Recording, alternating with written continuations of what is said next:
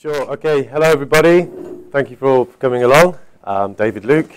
The title of my talk was actually something like Psychedelics and Anomalous Experience, but I'm just recycling an old talk, which hopefully you haven't heard, and the title was pretty similar. It was Psychedelic Consciousness, Exceptional and Transpersonal Experience. So, you know, exceptional experience or transpersonal experiences, it's just another way of saying anomalous experience, okay? So, anomalous has its own connotations. I'm going to put it this way. It doesn't matter too much about that. So I'd just like to say, well, thank you very much to the organisers for putting on this event. In the UK, we organise a conference every 2 years called Breaking Convention, and it's quite a big conference. We've got about 700 people and about 120 presenters over 3 days. So I know what it's like to put on an event, and it's really nice to come to somebody else's conference and not have to worry and just kick back and enjoy yourself. So thank you very much for that. So this is the university I teach in Greenwich in London. I teach in the psychology department, and I teach a course called the Psychology of Exceptional Human Experience. So that includes psychedelic experiences, paranormal experiences, mystical experiences, out-of-body experiences, all kinds of anomalous experiences or transpersonal experiences, okay? But I use this title, exceptional, because it covers everything and it has no real connotation, no baggage. And so I'm interested in how particularly these experiences come about through altered states and especially through the use of psychedelic substances. Stan Grof, you probably all know, did quite a lot of work in kind of mapping the terrain of these extraordinary experiences. And he broke them down into 3 basic types based on a kind of survey of 45 different types of experiences that he encountered within several thousand LSD psychotherapy sessions. The first one is the experiential extension of space-time, experiential extension within space-time and consensus reality. So those are those experiences which don't defy any of the kind of common conceptions of the known laws of physics and reality, okay? So these may be experiences of planetary consciousness, where you get to feel what it is like to be, you know, think globally, if you like, embryonal, fetal, and phylogenetic experiences. So these don't necessarily defy any of the concepts about reality that we ordinarily have, but they may be pretty wild experiences. The second type is experiential extension beyond space-time and consensus reality, and this is where my real interest comes in. I'm a parapsychologist as well as a psychologist, so I'm interested in the transcendence of space and time. So those kind of experiences like mediumship, where people apparently communicate with spirits of the dead, or entity encounters, which are very common on DMT, or experiences of cosmic consciousness, or also psychic experiences like telepathy and precognition, predicting the future. I'm going to be talking mostly about those. And then there's the third type as well, which are those transpersonal experiences of a psychoid nature, and he took this term from Jung, and those are those having apparent physical concomitants. So he included things like physical mediumship, where people, you know, make ectoplasm, or maybe a trumpet will be played mysteriously by a discarnate entity, apparently. UFO phenomena, yogic siddhis, so the manifestation of things in a physical form. I'm not going to deal with that one quite so much. So my own area of research, I've been doing this for about 10 years. I've published papers the last 10 years on various areas, and these are the areas I'm covering. Well, I'm literally covering because I keep standing in front of it, but I'm sorry about that. Synesthesia, which actually falls into the first category, that's within space-time reality, okay?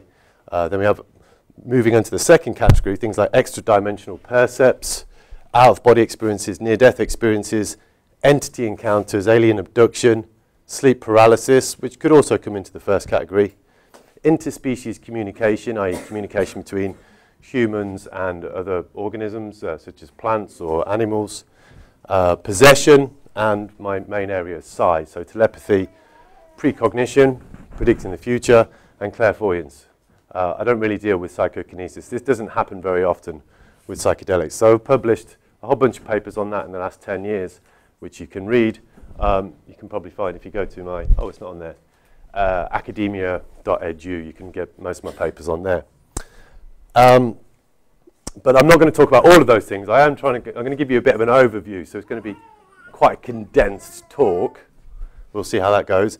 I'm going to start talking about synesthesia and extra-dimensional percepts to begin with, and I'll finish off with a bit about psi, and I'll skip most of the rest of the stuff in the middle. So it'll be like a weird sandwich, okay? So a survey we did and some data from experimental research in the field with people on ayahuasca, just looking at the kind of the prevalence of these kinds of experience amongst people who take psychoactive drugs, and particularly amongst people who take psychedelics. So we have the kind of most common experiences at the top here, down to the least common at the bottom. So we see, particularly under the influence of ayahuasca in this first column, that substance entity encounter experiences are very common, where people encounter the spirit of the plant or the chemical they've consumed. Less so with chemicals, more common with plant psychedelics. Universal unconsciousness, out-of-body experiences, entity encounters, telepathy, clairvoyance, death, rebirth experiences, communication with the dead, and then down at the bottom we have precognition, which is a little bit unfortunate because most of my experimental research is on precognition, but you still have about 25% of ayahuasca users reporting precognition under the influence, and maybe only about 20% of people taking other kinds of psychedelics reporting these experiences. But they're still relatively common, especially when you compare it to experiences under non-psychedelic drugs. So you ask people about, you know, experiences with prescription drugs, cocaine, heroin, alcohol, caffeine. They don't really have these kinds of experiences under the influence of these drugs. So it's something very specific to psychedelics which give people these extraordinary experiences. People do have them spontaneously, but these are, the last column is people's kind of the general occurrence of these experiences, but this is across people's entire lifetime. So what we find is people have a lot more of these experiences actually under the influence of psychedelics. So I'm going to talk a bit about entoptics, and I'm going to move on to synesthesia. You'll know what entoptics are. This is one of the names for them. These geometric patterns that people see in altered states of consciousness, particularly under psychedelics, but also under hypnosis, in hypnagogia, between waking and sleeping. And these geometric patterns that occur everywhere. First studied by Helmholtz. He gave the name entoptic, meaning coming from within the optic system, i.e. somewhere between the eye and the visual cortex. But I think this isn't necessarily the case. I think there's a good argument that these things aren't necessarily entoptic as they're defined. And so I prefer to use the term developed by Kluver from his research with mescaline, and he called them form constants because they have a particular form, either spirals or geometric forms, hexagons or whatever, and they have this constancy. They have a constant appearance. There's another terminology is quite similar to this as well as phosphenes, but these really are made within the eye. You can find that out by just sticking your finger in your eye, or my eye even, but preferably your own, and you'll see these strange geometric patterns. And this is an artist's impression of what those kind of things look like. But they really are just effects, physical effects on your rods and cones in your eye. The more elaborate experiences people have are from these geometric forms which you see in altered states. And Kluver categorized them into 6 basic types, but these are the kind of the general gist of it. It was in the 1970s that Raikal Dolmatov, an anthropologist in Colombia working with the Tucano Indians, discovered Tucano use ayahuasca, and he discovered that they use these, they have these particular form constants in all their artwork, as we find with a lot of indigenous groups who use psychedelics or engage in shamanic practices. So these are some examples of some of the Tucano artwork. This one is a vision from Yahe, from ayahuasca. A big central cross represents a vagina, and the circles in it are the flavor of semen. This is from the Tucano. So not only do you have like this geometric images, but you also have synesthesia, which I'm going to come to in a minute, this blending of the sensory experiences. I've been working a lot with the Borradica, the Huicholi in Canada. No, I haven't been working with them in Canada. In Mexico, in fact. Where am I? Berlin, okay. They've been using peyote cactus for, we suspect, about at least 5,000 years. And they make all this very beautiful artwork where they incorporate these geometric patterns and also the peyote itself into their artwork. You can see that here. They use these very small beads. And you see it's got a very geometric form to it. It incorporates these form constants into their artwork. This is some of their traditional work they do. They turn everything into kind of geometric art forms. This one is not so traditional, but I think you get the same idea. I can't imagine what their inspiration for their artwork is, but it's very much driven by their use of peyote. So in the 1980s, archaeologists in the field of rock art research suggested that all the Paleolithic rock art which we see with these has these form constants in it, and it was a kind of overriding theory put forward to explain rock art that it was due to shamanic practices, people going into an altered state of consciousness in a cave, and they would literally sketch on what they saw onto the rock, perhaps under the influence of hypnagogic influences, perhaps in the darkness, half awake, half asleep, perhaps eating some kind of magic mushroom, or through breathing, or some other shamanic practice. I put forward by Lewis, Williams and Dowson, and they showed that if you look at all the different rock art from different places, they have this entoptic forms within them, or these form constants are consistent throughout. And here's, oops, skip that one, here's some examples. I've completely forgotten where that rock is, but it's kind of irrelevant. You can see how it conforms to these form constants. And we see the use of this in the artwork of lots of psychedelic using indigenous groups, such as the Shipibo here. You can find some lovely Shipibo artwork on the stall outside there. And what's even more interesting about this is that they also incorporate elements of synesthesia into their artwork. Now it's said, and there's many things said about Shipibo artwork, but that this, some people say that this represents the songs the shamans sing under the influence of ayahuasca, which they actually see. So under the influence of the psychoactives, you begin to see sounds, perhaps. You begin to have this blending of sensory experience, which we call synesthesia, which I'll come back to. So Lewis, Williams and Dowson suggested there's this a kind of formulaic pattern in which people have altered states of consciousness. You start out at the beginning, there's three basic stages. You have these form constants or entoptics, then they take on more iconic form. They become snakes or anarchist bombs, apparently. And then you travel through a tunnel and you meet a fox in a dinner jacket. Or you meet these theranthropic forms, these kind of fusions of animals and people, and they take on a kind of supernatural quality. The visions evolve. And this is a kind of a rather gross way of a kind of crude way of considering altered states of consciousness, especially when neither Lewis, Williams nor Dowson ever profess to having an altered state of consciousness other than, you know, going to sleep at night or having a cup of coffee. So, you know, they're talking from a very much an academic position. Not everybody goes through these tunnel experiences. Not everybody sees these form constants. But, you know, some of the elements are right. I've just explained all that already. Excuse me.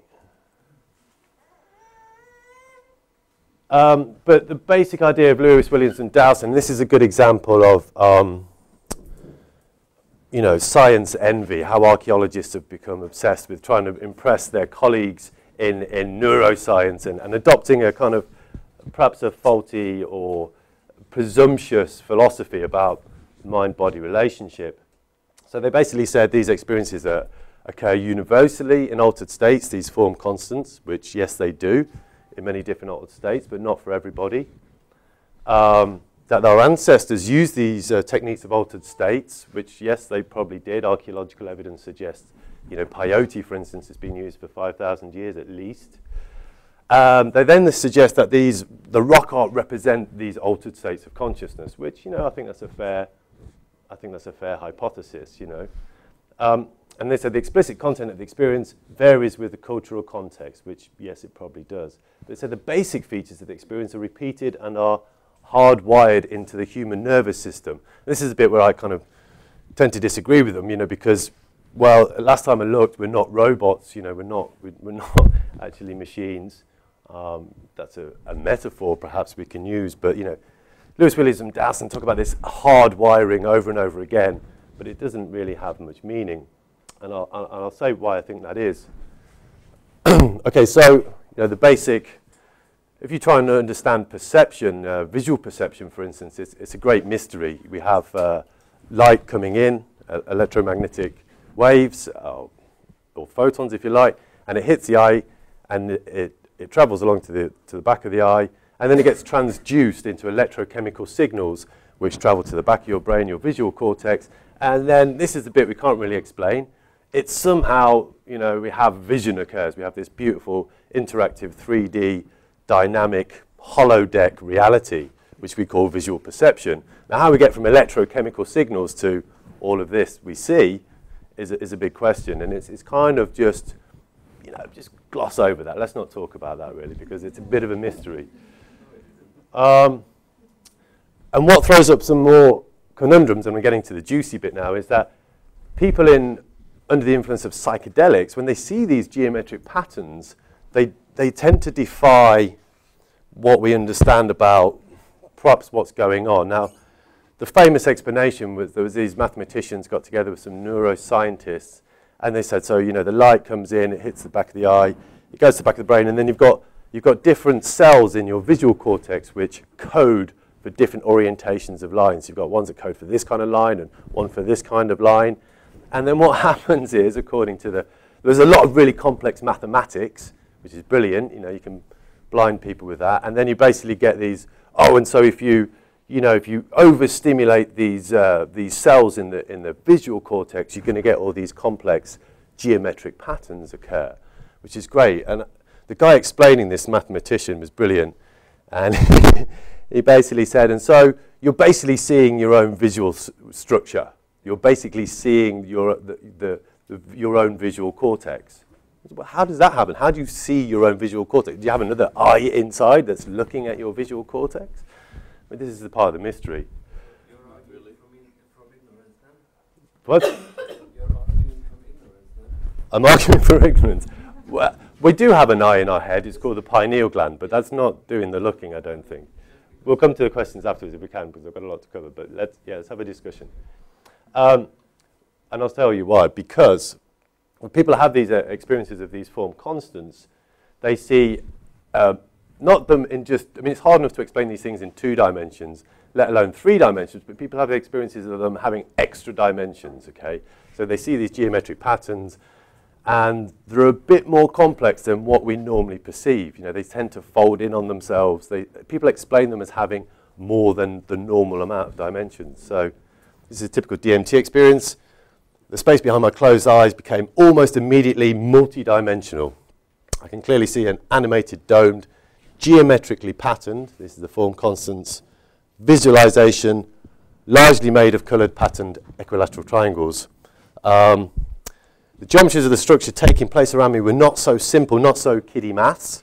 I have done some minor readings on sacred geometry, we all have, and had not always just struck me as something that was neat maths that could produce intricate and beautiful patterns. But faced with these kinds of structures, built literally out of all these geometries in ways that boggled the mind, it found it quite difficult to understand this. I'll give you another example. The wall was like a complex scaffold of constantly morphing angular prisms, shimmering with colours that are completely beyond the descriptions of any language, and are totally awe-inspiring. So, they defy description linguistically. This is a good one.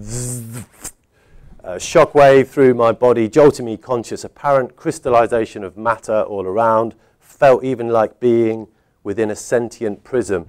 All spatial perceptions seem to enfold itself into a gravity well of such ineffable density that is like floating on the event horizon of a black hole, a prudent observer to nothing less than a multidimensional miracle. Okay, so this is going a little bit beyond its basic conceptions. Oh, you see a 2D geometric image, and people are talking about multidimensional percepts. I won't bore you with them. But this one's a good one. It's a bit of a tongue twister, and it just goes to show how difficult it is to explain these experiences. So at this point, the glorious geometries transcended what is even vaguely feasible in this three-dimensional mundane world, constantly compressing into new and variegated permutations, exfoliating out of themselves what might be called hyperspherologies of the divine. And to look anywhere was to be shot clean through with scintillating amazement. You have a sense of being swarmed by the whimsical mastermind art forms of an extremely eccentric Boolean contortionist, a diabolical merry-go-round of linguistics, Rubik's cubes, 13th dimensional millipedes saying themselves to themselves as they make love, and the impossible Gordian knots dancing the jitterbug at a lyrical light speed, a gelatinous ballet of endlessly self-juxtaposing pirouettes. Okay, so, you know, these are pretty wild experiences. I mean, it's quite verbose, but, you know, you get the idea. Kind of goes a little bit beyond that, okay? So, you know, artists have done their best to try and represent these multi-dimensional percepts, you know, like, I mean, it's hard enough, you know, but we've only recently discovered how to represent 3 dimensions in artwork, you know, in the last, you know, several centuries. But trying to represent extra-dimensional percepts is a lot more difficult. More artwork from Alex Gray, a book by Rick Strassman on DMT. And I was looking through Rick Strassman's work, and I noticed on he had this questionnaire he gave to his participants who he injected with DMT. And one of the questions on there was something on his hallucinogenic rating scale, asked about the dimensionality of the images people were perceiving. And the responses were, you know, you had normal 3D, multi-D, or beyond D, you know. So it's like, how many dimensions do you want? And I wrote to him and said, well, it would take some digging around to find out how many volunteers scored multi-dimensional or beyond dimensionality. But if my memory serves me well, nearly all the high-dose session volunteers marked either one or the other of these. So, you know, at a high enough dose of DMT, you get extra dimensions. That's just how it goes. We don't know why. So, you know, but trying to get neuroscientists to look at this is like, you know, they're like the 3 wise monkeys, you know, hear no evil, see no evil, speak no evil. I forgot what the third one was. But it's an interesting question, you know, what do blind monkeys actually see on the influence of psychedelics? This research has actually been done.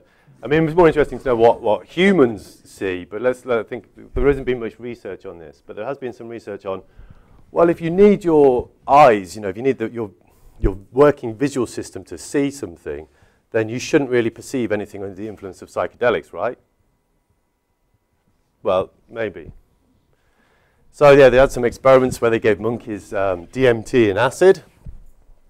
They were blind monkeys. Unfortunately, this is a rather cruel experiment. They made the monkeys blind, which I really do not agree with. And they found that under the influence of the psychedelics, that the monkeys acted like they could see, even though they were blind, okay? So they had more exploration and what they call visual tracking behavior. And one of them kept rubbing its eyes, appeared to be looking at things. What about blind people? Unfortunately, there's been no experiment that I know of where they've given DMT to blind people, but there have been experiments giving LSD to blind people in 1963. And they found that of 24 participants, 13 of them reported visual hallucinations. They saw faces, they saw people. So people who are blind do see. What's the important question here? From birth? From birth, no. So these weren't from birth. They had the visual images. Yeah, so they knew what it was like to see, okay, originally, but they lost their sight through their life. Yeah, so, but they still have the visual experience when they're blind. However, there is some research with people who are congenitally blind, i.e. blind from birth. Now, if you're blind from birth, your visual cortex doesn't develop for seeing. You don't even know what it's like to see, it's not like you just see light and dark, you know, it's not like you don't even know what it is to see. You have no visual, spatial representation of the world in the ordinary sense. You may have auditory spatial, you know, or taste or tactile, but visual, nada, nothing.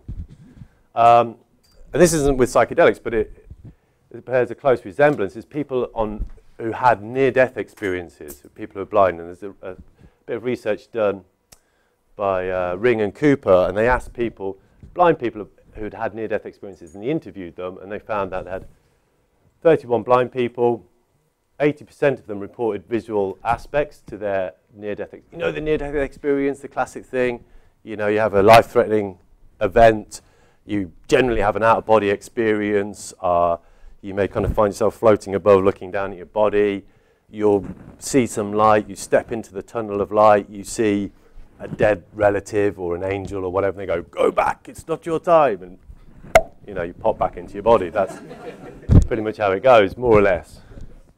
But what they found is they had 14 congenitally blind people. People have been blind since birth. And this is what one of them said. He said, the first thing I was aware of, is that I was up on the ceiling looking, and I looked down and I saw this body. And at first I wasn't sure it was my own, but I recognized my hair. But this is somebody who's been blind since birth. I mean, how do they actually see anything? That's a good question. And unfortunately, being congenitally blind has its problems, and she had several near-death experiences, I assume from, you know, accidents from being blind, isn't it? And she said, these two experiences were the only time I could ever relate to seeing and to what light was, because I experienced it. So it's quite extraordinary. There's a couple of other experiences as well, quite interesting from this research. This is somebody who had very, very bad eyesight. I mean, they couldn't see without glasses. It was like extremely poor eyesight. And they said they had this near-death experience, and they said from where I was looking, I could look down on this enormous fluorescent light, and it was filthy. And I remember thinking, oh, I've got to go and tell the nurses about that. Isn't it? It's nice, domesticated. And then another one said I could suddenly see everything, the whole room, and myself in it. And I couldn't tell where I was seeing from. I wasn't seeing from my eyes or from my single point of view. It seemed to be seeing everything from everywhere. There seemed to be eyes in every cell of my body and every particle surrounding me. I could simultaneously see from straight on, from above, from below, from behind, and so on, all at the same time. So how is it people can see in all different directions simultaneously? People have also reported similar things on DMT.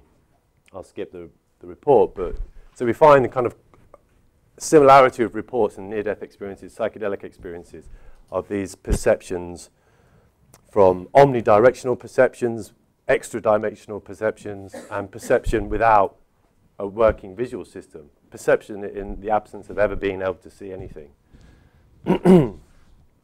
Anyway, I better move on.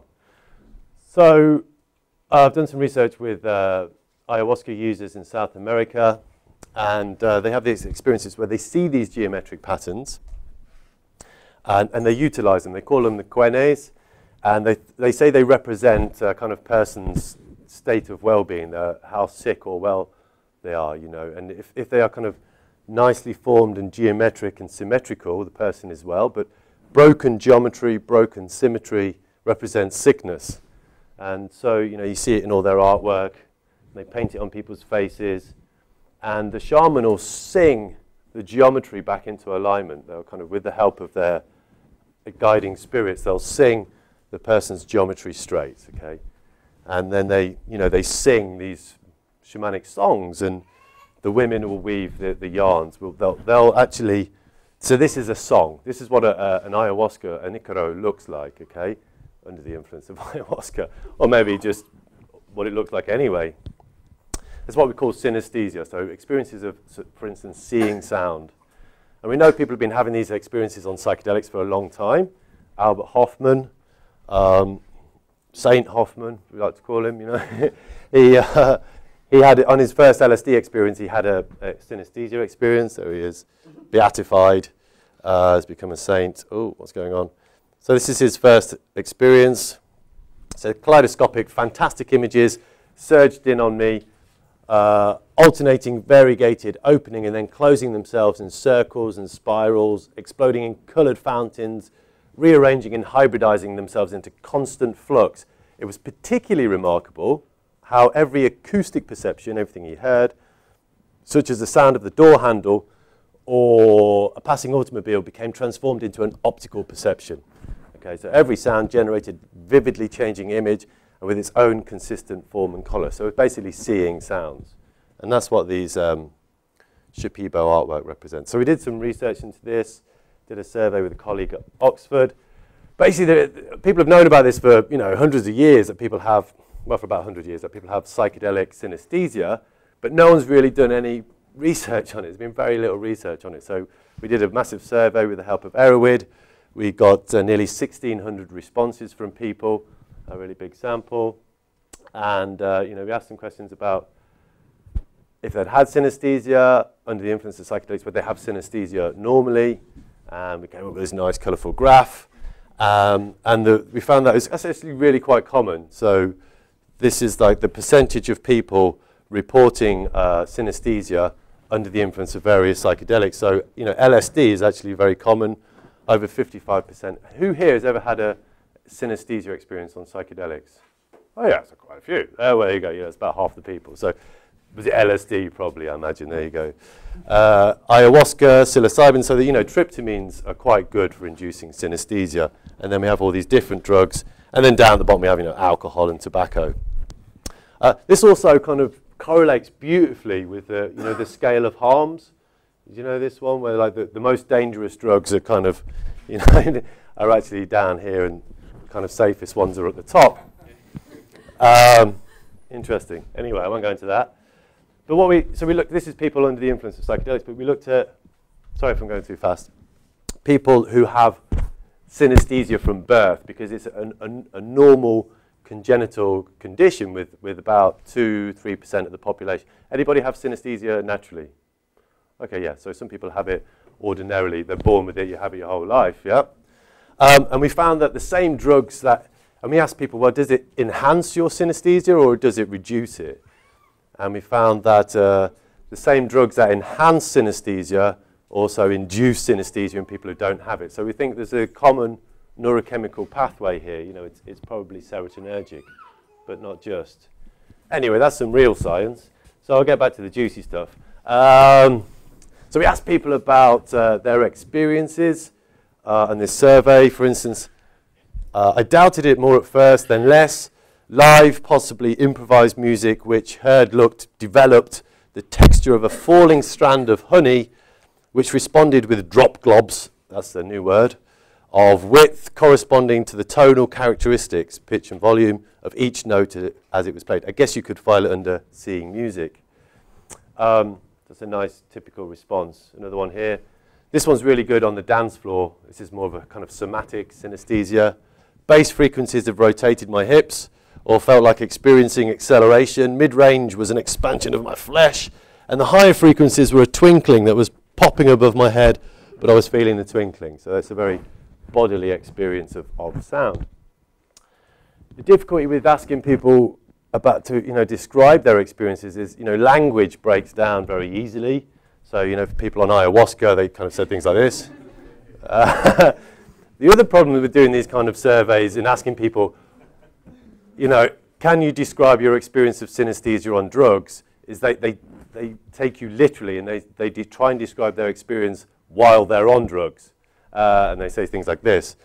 I forgot the question. I'm high as fuck on some weed called green crack, which doesn't really help. I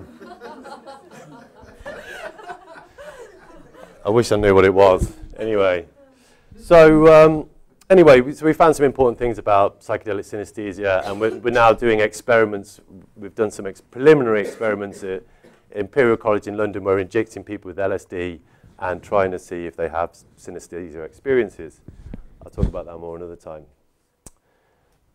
What I'm interested in is these form constants. Does anybody heard of cymatics?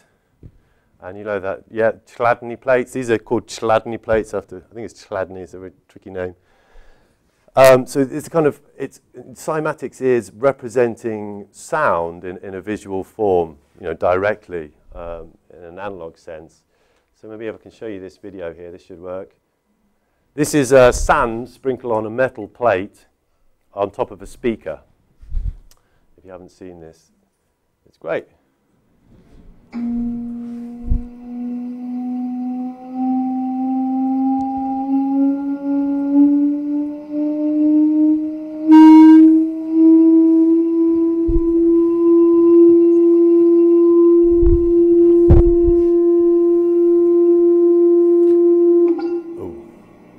Mr. B.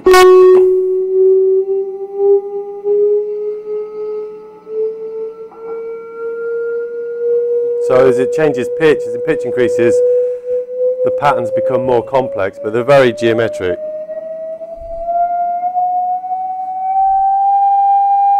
As you would expect. These are just pure wave tones. I'm going to stop before it explodes. Okay, you get the idea. So Chladni, you can do the same thing if you just bow, you get a violin bow and get a metal plate with some sand. And Chladni came up with all these different patterns you get, which look very much like, ayahuasca visions, entoptics, form constants. And it's kind of struck me as something interesting. And these ayahuasqueros and the women make these artwork of the songs. It's like, well, are they actually seeing sound? I mean, you can see sound here, and people can see sound, but are they really seeing sound? I mean, how is that possible? It's just like compressions of air molecules in waves, right? But is there some sense in which you can have a kind of direct perception? Anyway, let's see. So, under the influence of ayahuasca, they talk about singing the Quenes into alignment. This is a kind of ayahuasca depiction of this kind of healing ceremony. They've got their healing entities, their companion spirits. The hummingbird, in this case, is helping weave the person's geometry back into alignment.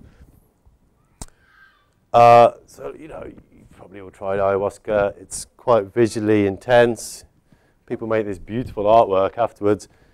And what's kind of quite common is, images of serpents, images of jaguars. People talk about this a lot. You probably heard of Jeremy Narby, who put forward this theory. He's an anthropologist. He went out to South America, took ayahuasca with his indigenous group, and he said, he put forward this idea, he said that the reason that people see so many serpents in their ayahuasca visions is because they're actually seeing DNA. They're seeing this kind of representation of a DNA double helix. This is an extraordinary idea. I mean, really?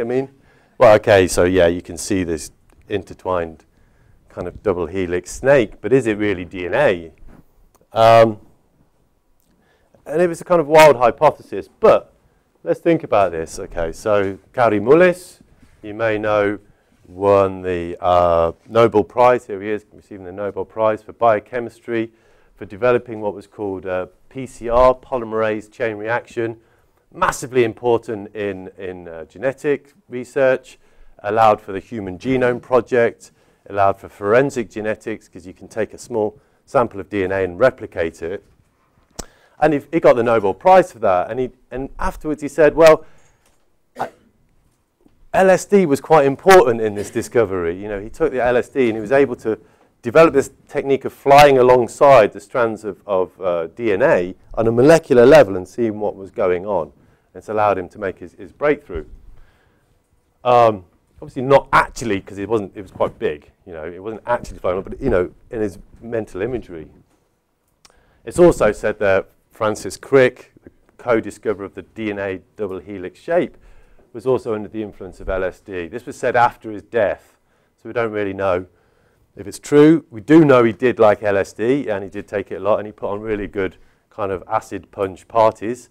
I have that on good authority. But whether or not he took it, 1953 when he discovered the shape of the DNA is another question. We don't know. But it's an interesting idea. So Narby did the sensible thing anyway. He tried to test his idea. He took 3 molecular biologists to the Amazon jungle. They'd never heard of ayahuasca. They'd never been to the Amazon.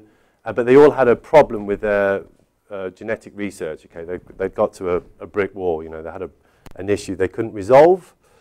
So he took them there. They all took ayahuasca, and they all had a mind-blowing experience. They all had a breakthrough in their research.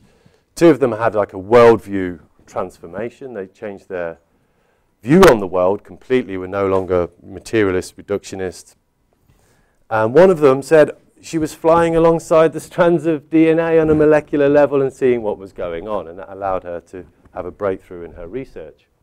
So when people report this kind of weirdness, I mean, how can you actually see DNA?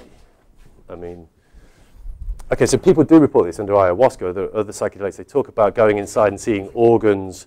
They talk about going inside and seeing cells, going down onto an even finer level. So is it some kind of direct perception we're talking about, some kind of clairvoyance, perhaps? How can we actually test this, though? You know, it's a nice idea. It sounds pretty weird, but can we actually test this experimentally? Okay, so I don't have long, so I'm going to give you my main area of research, okay, is as a parapsychologist. So I do experiments in ESP, extrasensory perception, primarily precognition. It's not quite the same thing as clairvoyance, but getting information from the future. So I do research on this. It's more secure.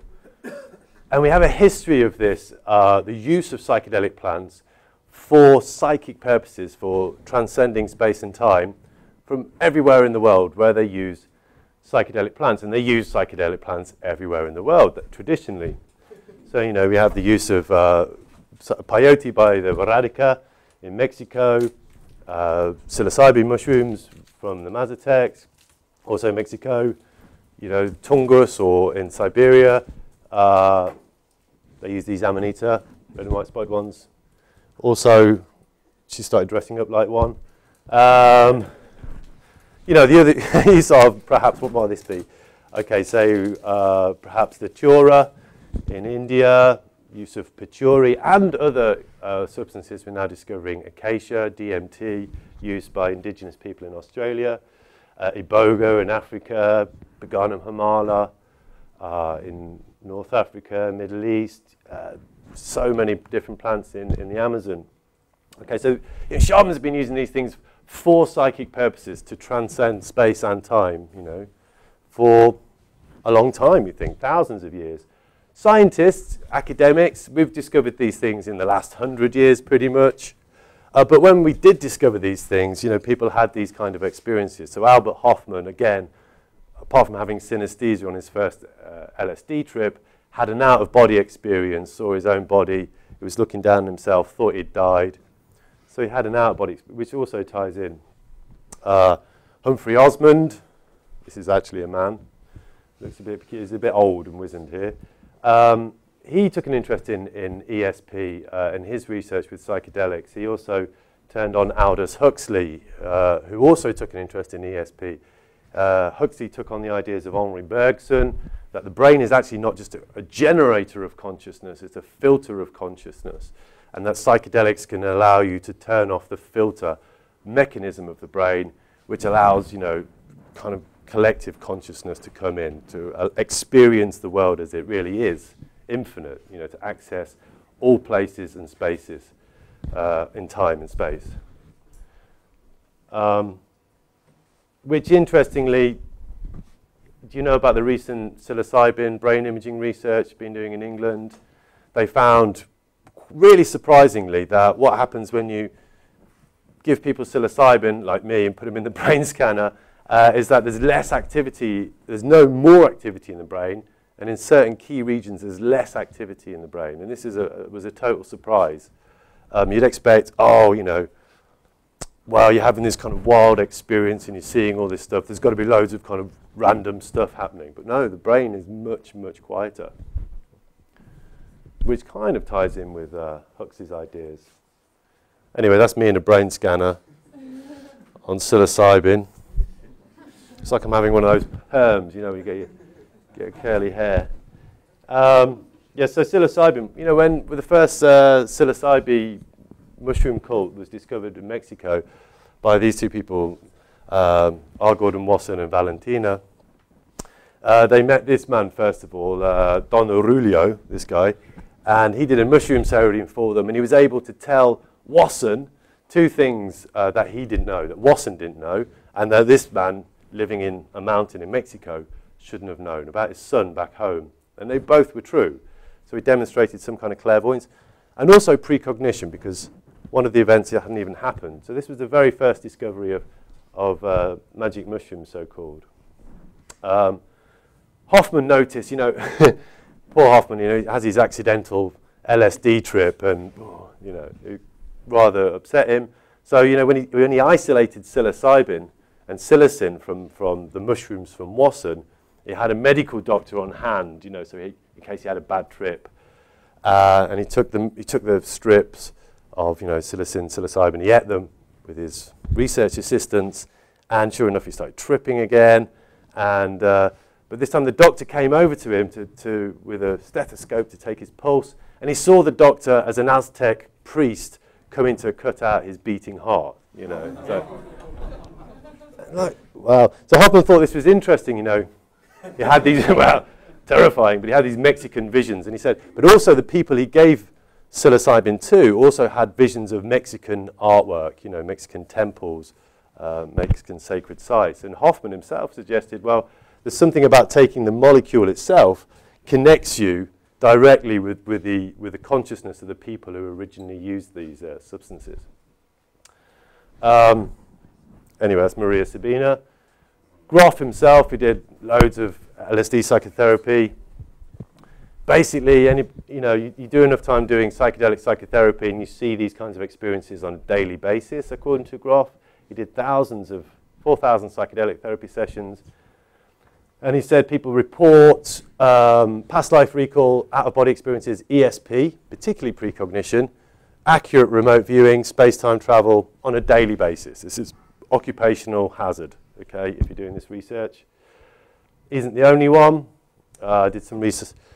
I looked at all the other psychedelic psychotherapists of that era, and they all report, you know, the same kind of thing. I won't go into the details. We looked at surveys of recreational users as well. Like, you know, people who just take these things, so-called recreation. It's not always recreation, is it? We looked at the kind of prevalence of parapsychological phenomena. So amongst cannabis users, they report telepathy. Up to 83% of cannabis users report having an experience of telepathy under the experience. Similar results. We also find that the more psychedelics people take, the more experiences they have. So these things clearly induce the experiences, but are these experiences real? Well, this is the question. And to that, just going through this, just more data, we have to look at experimental approaches. We've got to do experiments with people. Can we actually test people for precognition under controlled environments? Walter Pankey, for instance, who did the Good Friday experiment, he did some ESP experiments with acid. And, you know, back in the 60s, it was all the rage. You had all these, I'll go through this quite quick now, you know, these card guessing tasks where you'd get these Zener symbols. You've seen them all, you know, circle, star, wavy line. And, you'd do it repeatedly for maybe 20 packs of cards or, you know, for a few hours. Pretty boring, actually. But so they did loads of experiments back in the day. This is what we call a forced choice, because you're forced to make a choice of a star, wavy line, you know, that's it. Star, wavy line, cross, over and over. And they gave people over psychedelics in different experiments, and well, basically the results were a bit bad. Nothing happened. They didn't discover anything. But people kind of complained. They said, you know, this is psychedelically immoral to make us do this. You know, people were talking about having their first mystical rapture. In fact, most of the participants in these experiments had never taken a psychedelic. So, you know, kind of welcomed into the parapsychologist lab and, here, do this card guessing task for several hours, you know. So, yeah, those experiments didn't really work. People said they're very boring. But there's another type of experiment where you get people to just say what they're visualizing, okay, and then with the intention of matching it to some unknown target, maybe a picture in another room, or maybe a different location, or maybe a video clip. And those experiments, on the whole, were a lot more successful. But half of them reported positive results, which is great, but it's not really good evidence because they're all quite badly controlled by kind of modern standards. So I figured out to do my own experiments. I began working with ayahuasca. I'm going to speed this up. You all know what ayahuasca is. I won't go into it. Interestingly, when one of the chemicals isolated from ayahuasca was first discovered about 100 years ago in Colombia, they called it telepathine because people started having lots of these telepathic-like experiences. I won't go into the chemistry, blah, blah, blah. I did one of these forced choice experiments where you just have to guess. You had to basically visualize a fractal image under the influence of ayahuasca. Didn't really work, okay, but it took me a long time to do that experiment and find out it didn't work. But it didn't work with people who weren't tripping either. In fact, people did worse in this experiment generally when they did it a second time. So, but I did learn a few things from that of how not to do these kind of experiments. Started working with San Pedro instead, which, you know, people have been reporting transcendence of space-time for a long time on San Pedro. There's a kind of classic case here from Eduardo El Correndero. Induces the sixth sense, the telepathic sense of transmitting oneself across time and matter. So I went to the Andes to find San Pedro. Found basically my idea is you have a kind of automated, computerized testing system based on precognition, and I just take it into the ceremonies. It's field research. You get somebody who's doing a kind of psychedelic ceremony, and it's easy to do this, overseas because obviously psychedelics are illegal in this country, mostly. And so you go into the ceremony, and then you get people to do your experiment. And I had a hard enough job finding some shamans who would agree. And this guy said, "Yeah, of course you can do your experiment." And I was like, "Oh, great!" And he was up the side of a mountain with no running water, no electricity. And then I pull out my laptop, and he's like, "Oh no, you can't bring that into the ceremony." So it's like, damn. Now my original ayahuasca experiment, I got 20 participants, and I got them to do the experiment, the trial, one trial each. Okay, and I planned to do the same thing with San Pedro. But I couldn't get anyone to do it, and I thought, well, if I just get one person to do the experiment, but do 20 trials, so they do all the trials, then, I've got the same amount of data. So I found somebody, and that was me. He wouldn't agree to it, so I was like, okay, I'll do it myself. So this is an experiment with one person. It's what you call a free response precognition design. So, okay, my intention was to try and visualize a video clip, yeah. So I had pools of video clips, 20 pools, and in each pool there's 4 video clips, yeah. They're 1 minute each, and they've been selected by a research assistant, and he's selected them, and he's put them in these pools. They're all 1 minute, and they're made to be as different from each other as possible. And my task is to try and visualize one of these video clips that is then, afterwards, selected as the target, okay? So I don't even know what the target is, yeah? I know it's a video clip, and I'm going to see 4 video clips, and I don't know which one is the target. But first, I do the visualization. Well, first I take the San Pedro, okay? So 2 hours of nausea later, I then do the visualization. So I'll close my eyes, I'll try and visualize the video clip, and I get some impressions, and I write them down, I verbalize them. So it has to be something I can verbalize, I can put into words. And then I watch 4 video clips, yeah? One after the other, 1 minute long. Video clip, video clip, video clip, video clip. And then I rate them. I say, okay, my visualization was, wow, it was just like this, or it wasn't like that.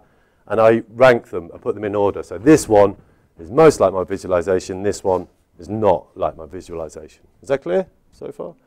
So, we know by chance alone, okay, and then one of them afterwards is then selected to be a target by a random number generator. It's completely independent. So just a random number generator selects one as the target, okay? So my chance of picking the same one is what? I'm going to test you now. You're back at school. Well, 1 in 4, yeah, 1 in 4. 25% chance that I'll get the same one as a computer, just by random chance, okay? So this is how we do science in psychology and parapsychology. Well, not usually with the San Pedro, okay, but I don't know what that is. I was getting high on San Pedro, I think. I don't know. Okay, so this was my first visualization. So I just only picked out a few things. I'd only try and get a couple of things because I didn't want loads of information, and you're looking at these video clips and you don't know which one it is. So just try and get a couple of things, a couple of impressions. So this one was ancient Greek scene. eyes, and a city night on a lake. City at night on a lake, it should be. And so then the first clip was this.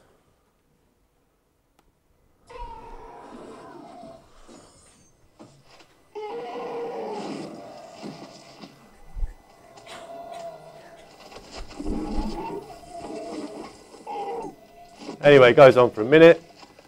I was completely shitting myself. I don't know. The video stopped and I was like this, oh my God, what? It was so intense. And I realized I was really tripping. And then I also realized when I looked at what I'd written down before that I said, an ancient Greek scene. Okay, so I was like, oh, this is quite interesting.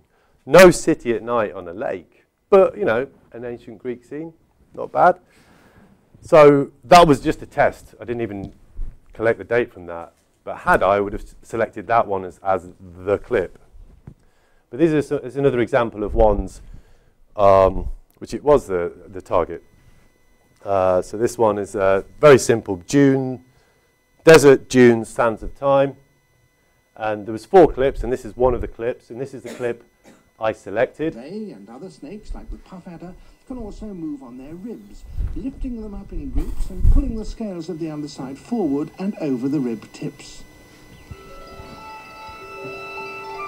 Desert, dunes, the sands of time. To me, the most mystifying technique is that used So yeah, I saw this one and went, oh yeah, that one's a target. And the others were like, you know, one was like a hippo in a bath, one was some birds flying in the sky, and it's like, this is the target.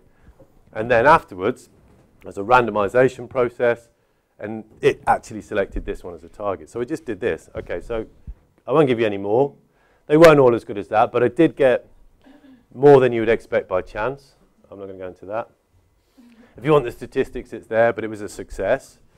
So anyway, I'm going to leave it there. That was the experiment. I'd like somebody to replicate this. It's just one person. We need independent replication from different laboratories. So, you know, go forth and replicate. So I'd just like to say, yeah, the science of study of exceptional human experience is very small area of research, really me. You know, come and join me. It's quite fun. And these are the stuff we cover. And I think it can tell us some really important things about various stuff. Okay, it tells us these experiences are actually very common. They're not necessarily delusional because, you know, people can come back with accurate information. They can be useful for personal transformation on a transpersonal level, you know.